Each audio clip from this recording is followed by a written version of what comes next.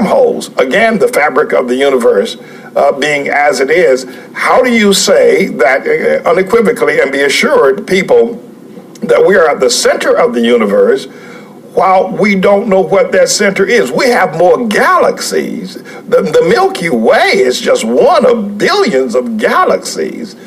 It would seem to me that if the Earth is a fixed place in all of this, I mean, that would be beyond phenomenal. I can't conceive of that now. Well, you see all the galaxies go around you every night. That is a fact. You can have a big telescope and you can see galaxies even farther than your eyesight can see, but they're all doing the same thing. They're all going around us every night, okay? So that intimates that it's a sphere that we're looking at. Now, the question is, how do we explain that movement? Well, you only have two explanations. One is that the Earth is rotating and the universe is fixed, which is going to make it look like those galaxies are going around you every night. The only other solution is that the universe is going around a fixed Earth. There are no other solutions to that, to what we see every night, you see. So it is a fact. You just have two ways to explain it. So which one is correct? I can't name the scientists as well as you have been able to name them, and thank you for your being astute in that region. But I have watched several reports where new stars are found. For instance, if you look at the Orion constellation and you look at the nebulae, the Eagle Nebulae, this huge, this vast, incomprehensible mass of sun, stars, and dust and distance is just beyond comprehension. To you they are, but to God it's just a drop. No, I give God the credit. I give him all the credit. No, I don't take nothing from him. I'm trying to, well, not trying to discredit you, but I'm trying to argue with the Orion constellation and with the Eagle Nebulae. You have suns born in that. Yeah, but they're all going to go around the universe with the rest of the stars. I guess I gotta find a way to accept that, because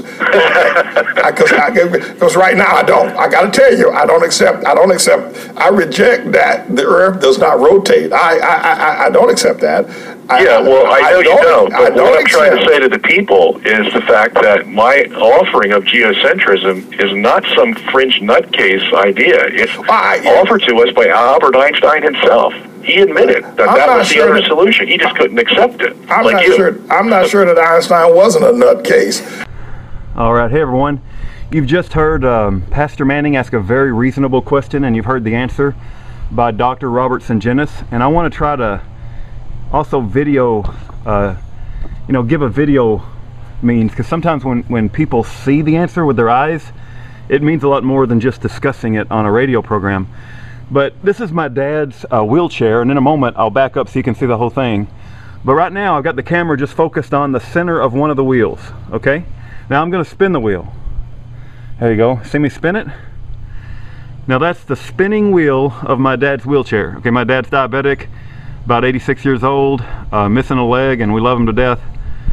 So I've kind of borrowed his wheelchair here. But let me ask you this. When you're looking at this spinning wheel, do you need to know how big the wheel is? In other words, do you need to know how big the universe is to know where the center is? Let's take it down to this particular wheel. If you just saw this image, do you need to know how big the wheel is? Now, I've measured the wheel. I know exactly how big it is. It could be 1.5 feet, could be 3 foot, could be 2.5 feet. I've measured it, and with a tape measure, and the wheel is exactly 2 foot in diameter. But you don't need to know that by looking at this image. Just looking at this image, whether the wheel is 1 foot, 2 foot, 3 foot, or it could go out, it could be a huge wheel. Maybe I've got a 16-foot wheel here. You guys don't know, because I haven't backed out yet. You see the other wheel on the other side, but maybe who knows, right? The only way you know for sure is if I back the camera out. But the answer to the question is, you can know the center without knowing the size, right? Simply by what does it spin around. I'm focusing. Let me pull back. Okay, you guys see that? Now that's a wheelchair turned upside down, and you guys can see the whole wheel now. You see what I mean? But what Robertson Giennes says, it doesn't matter if the universe is small and it doesn't matter if it's large. We can determine the center because everything's spinning around the center. And you see it every night. So I thought it would be good to give a visual response to that question. I'll probably title the video, You Can Know Where the Center Is Even Without Knowing the Size. So take care, everyone, and keep searching the truth, and you'll find the Bible's always right, and science and modern man, whenever they contradict the Bible, is always wrong.